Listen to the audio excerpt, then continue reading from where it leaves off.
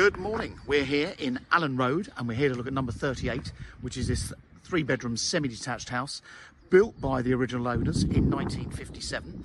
Allen Road is part of the established and rejuvenated east side of Haywards Heath.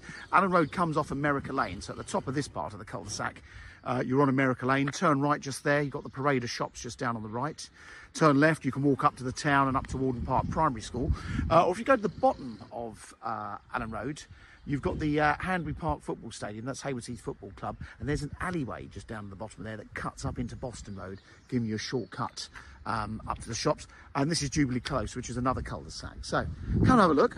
Lovely story, this one. Like I say, it was built by the original owners who worked for Hilton's, who pretty much built all of Haywards Heath during the, well, anything from the 30s onwards, really. But they've been here ever since 1957. Sadly, it's now being sold by the executors, and the probate is granted, so we are ready to sell. So come have a look around. You've got a fabulous plot. In fact, I'll show you the plot first. As you can see, you've got a long driveway, which leads up to this carport. I'll take you down the garden because it's rather gorgeous. It's nice to have sunshine for once. Big shed there. I mean, that could have been a garage. I'm sure you could build a garage there if you wanted to.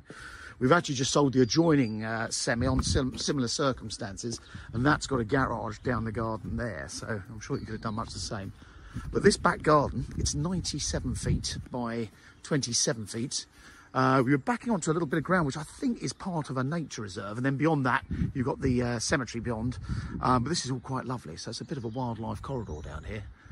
And then when you come round the back, I just want to point out to you, there's a couple of houses, the two semis further down.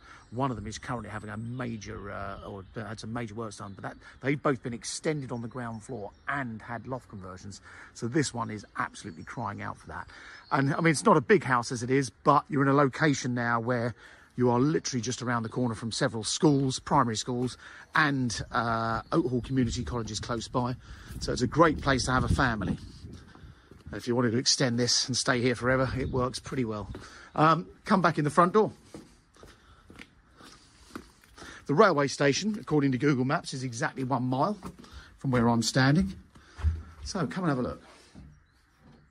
Now, what is quite lovely, and it's some people may think, oh, I'm going to redo all the electrics, but these are the original Bakelite light switches, and if you can, try and keep them. You know, they probably, you know, needs upgrading from an electrical point of view, but those old Bakelite switches are worth a few pounds, so don't let some electrician rip them out. Kitchen at the back, but I'm going to take you through this way. So we've got an open plan sort of lounge stroke dining room, gas fire there with a back boiler, and all double glazed windows at the front. So it's been really well cared for. It's absolutely spotlessly clean as well. Yes, it needs updating, but it is absolutely immaculate. And that's got the doors back out to the garden. Just showing the greenhouse is in the way because you've got a nice view down the garden. Got a lovely leafy outlook. So that's the pretty much most of the ground floor with the kitchen. I think some people will probably knock the kitchen into the dining room or, like next door, extend on the back. And obviously we've got the side door back out to the carport, front and back. And then upstairs, you've got 2 double bedrooms and a single. And then the owners were very elderly. They had the bathroom replaced with this mobility wet room. This costs an absolute fortune if you need this. But great, if you want to just keep it as a shower room, that's absolutely ideal. But it's big enough to put a bath in. Back bedroom, I'd say, is probably the bigger of the two. So a nice size room here. Again, lovely outlook. Plenty of, sorry, I walked past those a bit fast. Plenty of wardrobes built in there. And again, the old switches upstairs as well. Front bedroom. Again, nice size double. That's the airing cupboard with a hot water tank and more storage cupboards.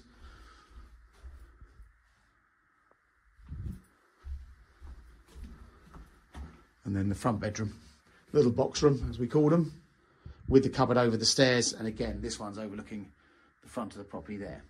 So that pretty much sums it up. So it's a 3-bedroom semi built in the late 1950s by the owners. It's for sale with vacant possession, and Mansell McTaggart in Haywards Heath are the agents. If you are interested, please contact them or follow us on YouTube, because all these videos are live on YouTube before they're on things like Rightmove. Thanks very much for watching.